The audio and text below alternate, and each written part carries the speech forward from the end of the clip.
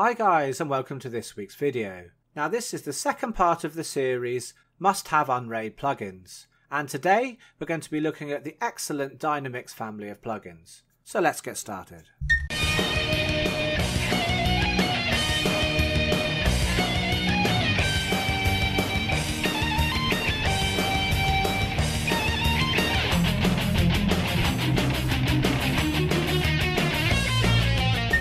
So here we are on the second part of the video series Must Have unRAID Plugins, and in this part we'll be focusing on the Dynamix family of plugins, written by Bergware aka Bonnie NL. Now this is the same guy who makes the Dynamix enhanced web UI for unRAID, so you can expect good things. And we're going to be looking at 8 of his plugins. Firstly, the trim plugin to keep your SSD healthy, the cache directories plugin to save drives spinning up when browsing directories, the Active Streams plugin to see any active streams and open files that you have on your shares, and the Sleep plugin to put your server to sleep and save on power bills, the System Temperature plugin to monitor your server's temperatures, the Date and Time plugin to add a nice world map to select your time zone, the System Info plugin to see detailed information about your server's hardware, and lastly the System Stats plugin to see both real-time and historical statistics for your server. Right, so if you watch the first part of this video series, you'll remember that the Fix Common Problems plugin suggested that this plugin be installed as I had an SSD, so we'll start from there. So why do we need the trim plugin if we have an SSD in our server? I'll quickly try and explain basically how an SSD works and why trim is important. An SSD drive is arranged into blocks, and these blocks are made up of pages, which are normally around 8 kilobytes each. And these pages are made up from groups of the individual flash memory cells of the SSD. Now we can't actually write to an individual cell. The smallest size that can be read or written to is a page. And to do this, the operating system uses the file system, maybe XFS for example. This has its own structure which sits on top of the block system of the drive. So the file system doesn't talk directly to the blocks on the drive, but it talks to the drive controller, which then chooses which blocks on the drive etc. to actually write the data to. But the controller has no idea what the data is that it's actually writing. It doesn't know what file it corresponds to.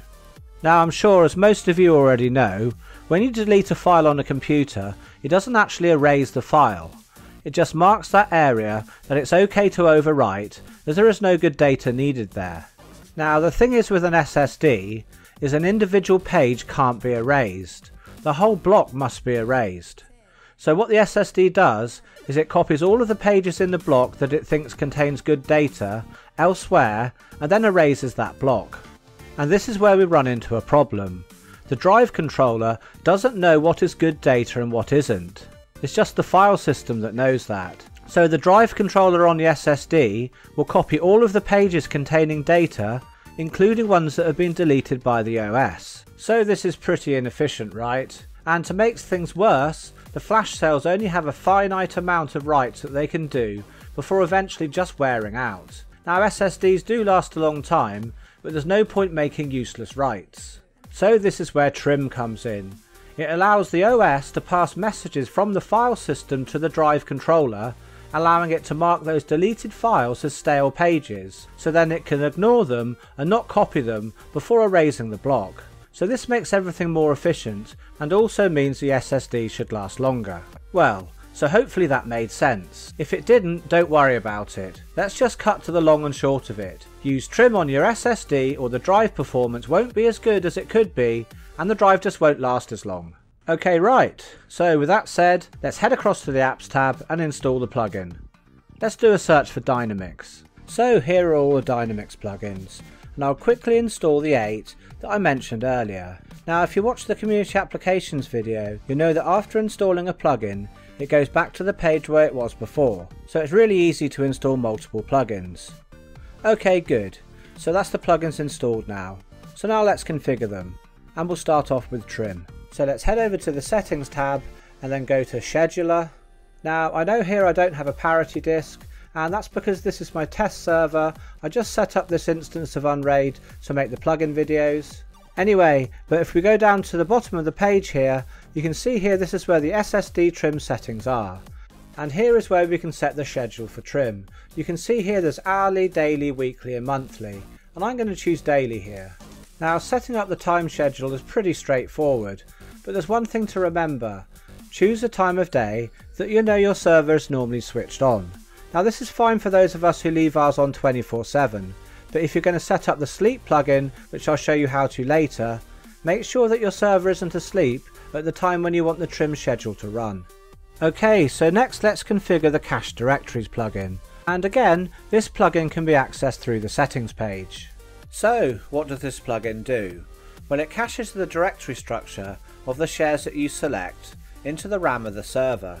What this can do is to save the drives being spun up when looking for a file. For example, you have a share that spans a few disks and you want to access a certain file. Well, when the directory is cached, it will only spin up the drive on which the file is located. It doesn't need to spin up all the drives to know this. So, as well as saving drives spinning up, it can make it faster too. Now obviously, this is only relevant if you have your drives set to spin down during periods of inactivity. If your drives are set to never spin down, then you don't really need this plugin. And also another thing to remember, the cached directory structure is kept in the RAM. So if you reboot the server, or the server needs that RAM for something else, then the cache is lost and it needs to be rebuilt. But if you have a good amount of RAM in the server and you're not always rebooting, then this shouldn't be an issue. Right, so obviously the first thing to do is to set the folder caching function to enabled. And everything else that's already filled out here, we need to leave as default. Leave suspend mover process to yes, scan user shares to no, and leave the minimum and maximum interval between folder scans as they are. And we can leave the adaptive scan level depth set to auto. Now this is the part where we choose which folders that we want to exclude or include. There really isn't any point in caching shares that you never or at least rarely go into. So in the excluded folders you can set the shares that you don't want caching. Every other folder is automatically included. And you can see here that I've excluded all of my shares except for data and media. And you can see underneath here it says included folders. And this is where we set which folders that should be included for caching. But stop! We don't set this if we've used the excluded setting above, because like I said, anything that is not excluded is by definition included. So now you might be thinking, well, what's the point in having the included folder? Well, let me show you. Let's just clear out everything from the excluded settings. Now remember that I excluded everything but the media and data shares. Well, this way I only have to tick these two. Everything else will be excluded. So depending on your needs, sometimes it's easier to use the included folders and sometimes easier to use the excluded folders. But you use one or the other, you don't use both. Okay, so now let's look at the Active Streams plugin. Now there's nothing actually to configure with this plugin, but let's go across and look at it. And we'll find that in Tools. So let's click on Tools, and here we'll see Active Streams. And here it shows what active streams are running on our server. Now on this server there aren't any active streams at the moment, so I'll just pop across to my other server and let's see what's happening there. Now you can see here these are all the files that are open on my server. You can see the IP address 192.168.1.100 has a few photographs open and one video file playing, and this other computer here 10.10.20.103 is playing an episode of a TV show. And if we click on here onto usernames, we can see the IP addresses that are connected. So it's quite a useful plugin to see what's going on the server. So next let's move on to the sleep plugin, and for that we'll find that in settings and then user utilities, and then we'll see sleep settings here. And obviously if we want to use sleep settings, then we click on execute function and then we can choose from sleep or shutdown, and I'm going to choose sleep.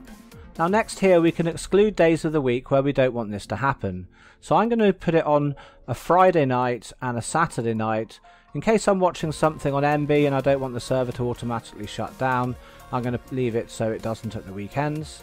Now next, excluded hours. So what we put in here is these are all of the hours where we don't want the server to sleep. So this is all the time we want the server powered on. So I'm going to want my server to shut down at midnight and maybe start up at 8 AM.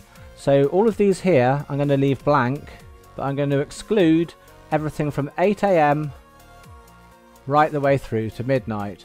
So now just during these hours here, the server's going to be awake.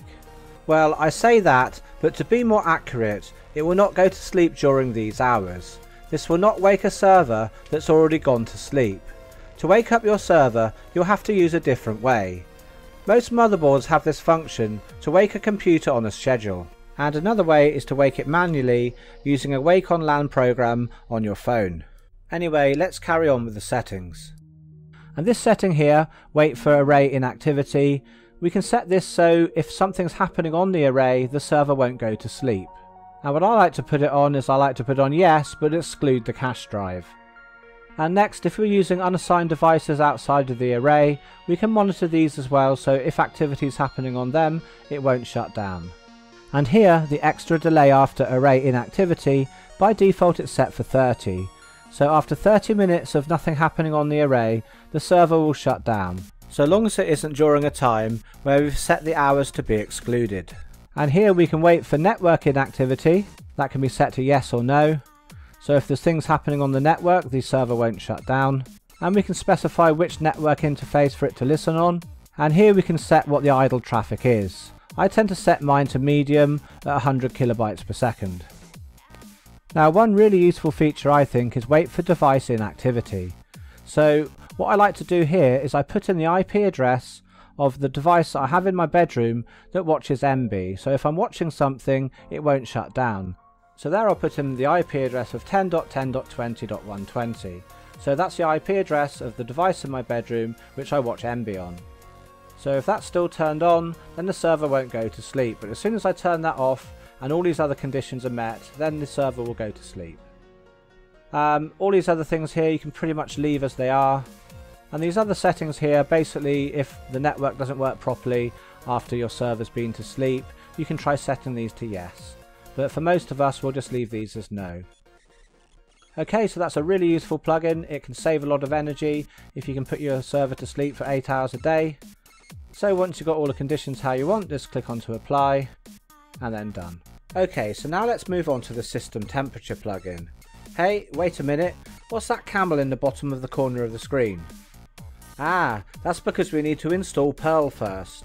So let's do that. And we'll do it the easy way by installing the NERD pack. So let's go across to the apps tab and type in NERD. And here we have the NERD pack, so we'll install that. So now let's go back to settings, and now we have an icon here for NERD pack, so let's click onto that. And we need to scroll down and find Perl. Okay, and here it is here. And so now we just toggle this switch onto on, and then click apply, and that will install Perl for us. Okay, so when that's done, just click onto done, and then done again. Right, so now let's click onto the system temp icon, and then we need to click on the detect button here, and that's detected the available driver. So now we just need to click onto save, and now load drivers. And now we need to choose which one is our CPU temperature, so click onto the drop down box. I've got a few here, so this one here is my CPU temperature. And here's my motherboard, and here's my array fan.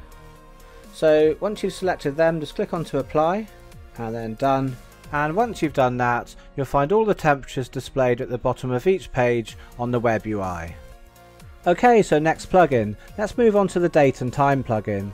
Now this one doesn't need any actual configuration, so just click onto it. And now when you choose your time zone, just click onto show map, and it gives you a nice world map. And you just click onto your location and set the time that way. And another nice thing it does is it shows the countries that are in the same time zone as you. So for me in the UK, I can see all these countries here share the same time zone. So once you've set your time zone, just click on to apply and then done. Right, and for the next plugin, the system profiler, we're going to leave the settings page and head across to tools. And here down at the bottom, we can see the system profiler. And again, there's no configuration needed. But what this will do is give us detailed information about our server. You can see everything from the BIOS to the motherboard, processor and Ethernet cards in your machine. So again, another useful plugin. Right, and so the last plugin is this system statistics. And some of you may have seen that at the top when I installed the plugins earlier, that I've got this extra tab at the top saying stats. So let's click onto that. And actually, as this is my test server, there isn't really a lot to see here. You can see I've only got one hard drive. So let's go across to my main server and have a look at the system stats there. Okay, so that's better. The first thing you can see is the hard disks in your system. You can see here that I've got 3 drives that are using 75% of their space, so they're getting a bit full. But it gives you a good overview of the utilization in percentage of your drives. Then if we go on to the system stats tab here, we can see like a real-time view of our processor load, our memory, network and storage. And we can change this view here from real-time to the last day, last 2 days, last 3 days, week, and various different timescales. So let's click it onto the last day, and you can see that's changed. And when we move the mouse over and place it on various parts of the graph, we get more detailed statistics in the left corner. So that's an overview of the System Stats plugin, and that brings us to the end of the video on these, my favourite 8 Dynamix plugins. Now there are other Dynamix plugins that you may find useful, so you may want to check them out too.